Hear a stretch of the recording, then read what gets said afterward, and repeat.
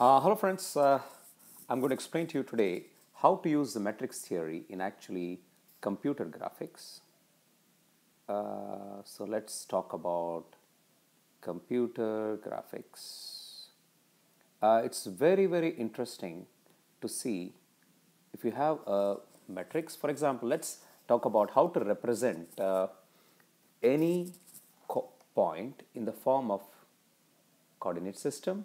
So imagine I have the regular x-axis and the y-axis, just like that, and I have a point here x comma y. So the point x comma y could either be say 3 comma 2 or something like that. So 3 comma 2 means 1, 2, 3 units, and 2 units we go. This is the point. We'll talk about it as P. So this point can be represented in the form of a column matrix x, y, and further here in this case that is taken as 3 and 2. So that is a column matrix. Now imagine I have something called as a transforming matrix. Now a transforming matrix is something like this. I call it as T.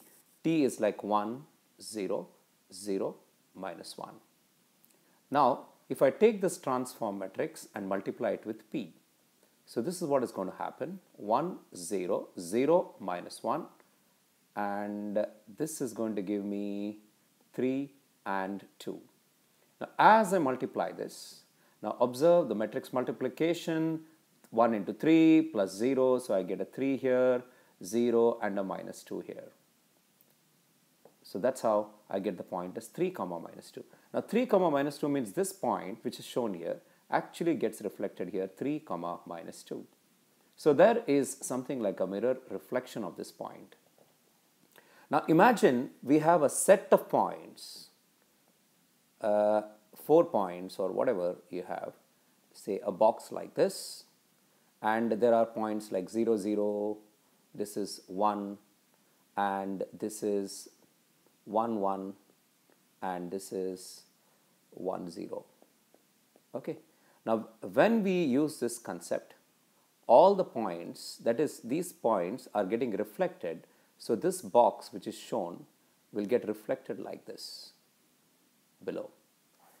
In other words, if you now have something like say a tree or something like this, this gets reflected just by using this matrix. So this transform, this is called as a transforming matrix: 1, 0, 0, minus 1.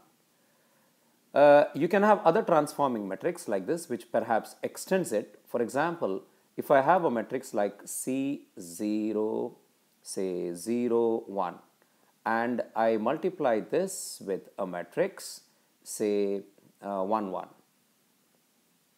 Now when I do this 1, 1, what I'm going to get is C and 1. So in other words, the x coordinate has become now C. Suppose C is 3. 3 means the x coordinate gets extended. So this box which is shown here, only the x coordinates will get extended, and the box would now appear to be enlarged like this. So this would be the new box.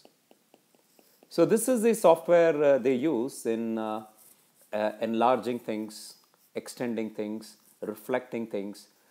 We also did a matrix about that sine alpha, cos alpha, which I would like to tell you about in the next video. So you can form your own matrices. You try these transforms. In fact, this data, this tree data, all these points are given in the form of a matrix. So you can have a house or something like this that has got a certain a coordinate system, and you can reflect the house just like that using the concept of matrix, because each one of them has got coordinate system. So the coordinate of each of these points would be something like a matrix like this, say 2, 0, 0, 2, 4, 1, 3, 1, 0, 2, 3, 0, 0, 1, or some matrix P. So when you multiply this with T times P, each of these points are actually going to be reflected or enlarged, and they will give you a new set of values, and these new set of values are going to do the required transform. I hope you enjoyed this. I found this idea very good, very intriguing. Thank you for watching. and look forward for more on computer graphics.